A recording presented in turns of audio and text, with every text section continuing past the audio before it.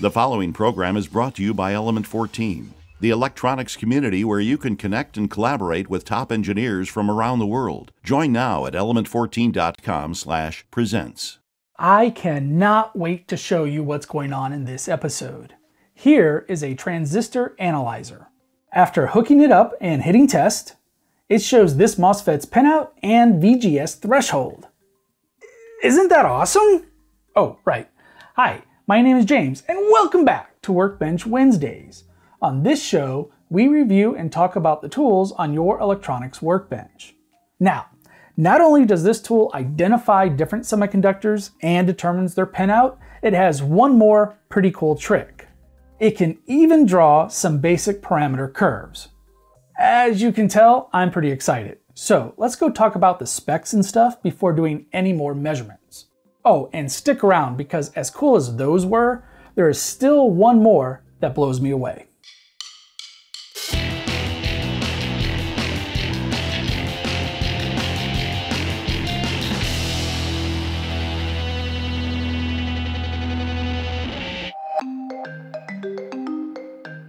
In a previous episode, we looked at the ESR70 from Peak Electronics. It measures a capacitor's capacitance and equivalent series resistance.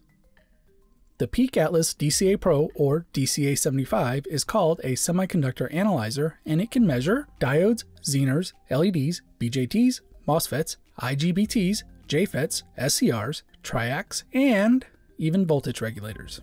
Because it measures so many things, I cannot cover all of the specs. Instead, let's focus on the three main things it does. It identifies components, determines their pinout, and provides basic parameter information. Actually, it does a fourth thing. With PC software, it can also do curve tracing. The unit measures 103 by 70 by 20 millimeters. The cables come with 3 color-coded mini grabbers permanently attached. Well, unless you desolder them. Inside is a single PCB with most of the components on one side. The entire device is powered by a single AAA or LR03 style battery, except when powered by USB. Like the other Peak tools, the DCA Pro's manual provides excellent information. For example, there are diagrams showing the test circuits used to identify components. There is free Windows software that provides all of the information from the LCD plus graphs, which I'll show later. One downside is that the software is only available for Windows. But even without the PC software, for less than $150 I think the DCA75 is worth its price. The curve tracing is just a bonus. Well, now that I've skipped to my conclusion, let's back up and see how it works when testing some components. To make testing go faster, I connected the meter's mini grabbers to some header pins. With this setup, I can insert a part and hit test. The analyzer tells us that it is a PNP transistor, and the pinout goes emitter, base, collector. Pressing the scroll button shows some basic stats like gain, the base emitter forward voltage, and the collector emitter saturation voltage. These stats are based on currents in the 5 to 10 milliamp range. If you're not familiar with some of these parts, check out the learning circuit with Karen. For just about every component I'm talking about, she has done an entire episode that explains them in more detail. Here is a special component. It is a depletion mode MOSFET. See, the analyzer agrees. Scrolling through, it shows a VGS on of 12 volts and a VGS off around -1.3 volts. The main difference between an enhancement mode and depletion mode MOSFET is that a depletion mode is on by default. It takes voltage to turn it off. Pretty cool, huh? For 2-terminal devices, any 2 grabbers can be used. The DCA Pro can tell the difference between a regular and Zener diode. This part appears to be a 3-volt Zener with a forward voltage of 0.7 volts. Later, I'll show that diode again when drawing parameter curves.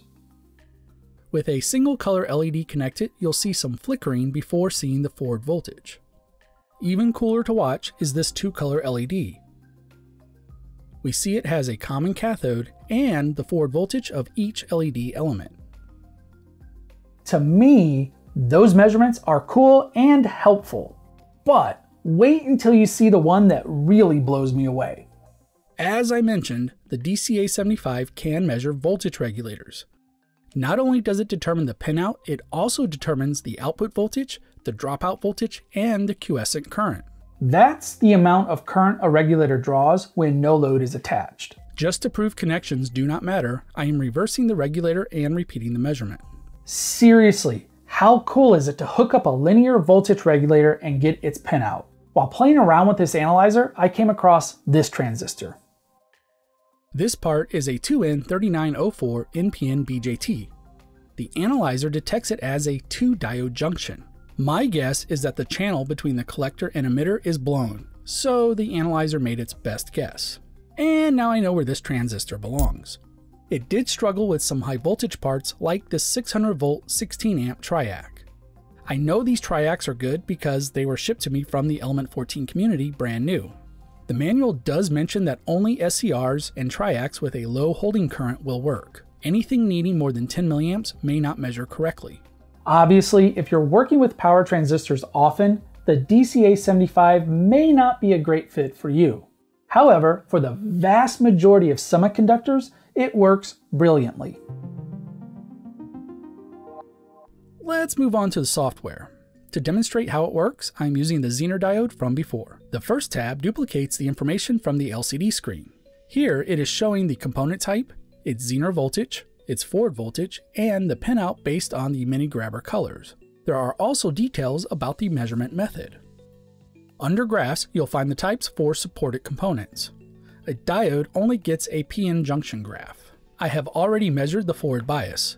The graph shows that the forward voltage is around 0.7 volts. Now I'll change to reverse bias and run the test again. In this case, the analyzer measures 51 voltage points from 0 to 12 volts. And here we can see how different amounts of current through the diode will get a slightly different reverse voltage. Turns out you can download the DCA Pro software and use it without the analyzer. In the show notes, I'm going to include some graph files that I made with components shown in this episode, plus a few others, so that you can get a sense for what kind of data is available. As a standalone transistor tester, I really like being able to get pinouts, verify the component type, and have some idea whether or not a part is good all within a few seconds. I cannot tell you how many times I found an NPN in a pile of PNP transistors, or I misread the orientation of the pins on a datasheet. My number one dislike is that the mini grabbers are not replaceable. Another minor issue is that you have to remove the screws from the plastic housing to replace the battery. I also know that some of you will be bothered by the fact that the software is Windows only. But even without that, I think the tool is still a really good value. What bothers me most though is the limited current capability. The DCA Pro can only supply about 10 milliamps in any of its configurations. The positive to that limit is that it won't damage a part, but it also means you cannot fully exercise a BJT, MOSFET, or SCR. For example, the VGS graphs from the analyzer do not match the VGS graphs in the datasheet. The reason is that the analyzer cannot provide enough drain current. For more understanding, I have a write-up on MOSFET graphs and what they mean. There is a link to that post in the show notes, which are over on Element 14. Those notes include graph data for some additional components, product links to all of the parts in this episode, and a link to the analyzer itself. Overall, I think you can tell that I'm impressed and happy with the DCA Pro. While capacitors will always have a special place in my heart, being able to test things like diodes, transistors, and regulators should appeal to all of us. For me, the DCA Pro may not be a must-have, but it is definitely a high want. I'd recommend at least putting it on your wish list. I should put together a list of tools for gift ideas. Anyway, thanks for watching. It's time for me to get back to finding pinouts on my electronics workbench.